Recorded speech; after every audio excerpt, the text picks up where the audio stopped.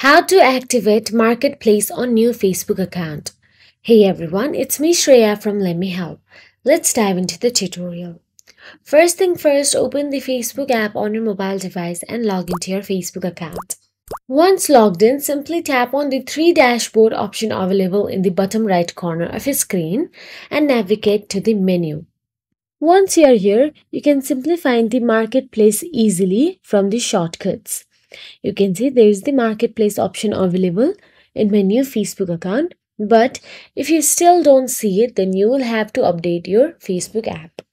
Now all you have to do is go back to the App Store. And inside App Store, search for the Facebook app in search address bar. Once you search for the Facebook, if there is an update icon available right next to the Facebook, then make sure to tap on it and update the new latest version of Facebook. So that is it. If you found this video helpful, please like, share and subscribe, and thank you so much for watching.